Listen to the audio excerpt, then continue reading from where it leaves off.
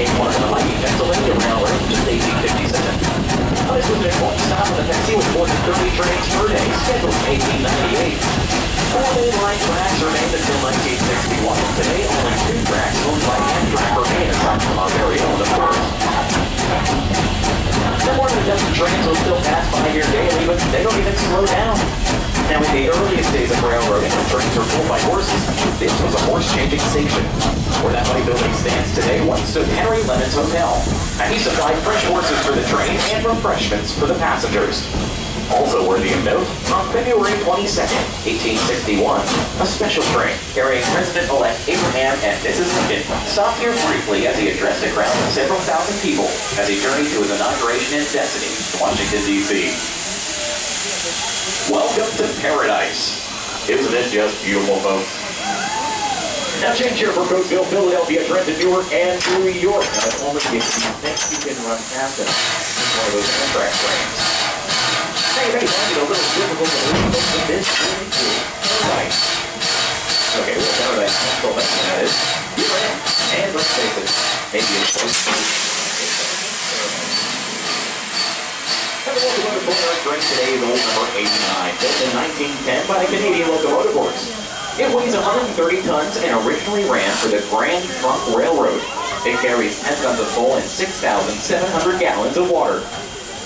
It'll be running around the train on the interchange track in just a few minutes.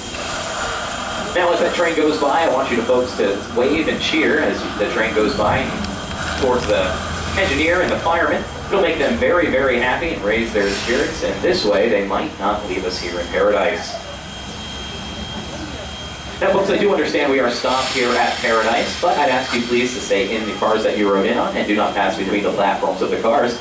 I do understand we are stopped, but since we are moving our locomotive and our cars may suddenly shift, this is simply for your safety. So once again, please stay in the cars that you rode in on. Do not pass between the platforms of the cars. Thank you.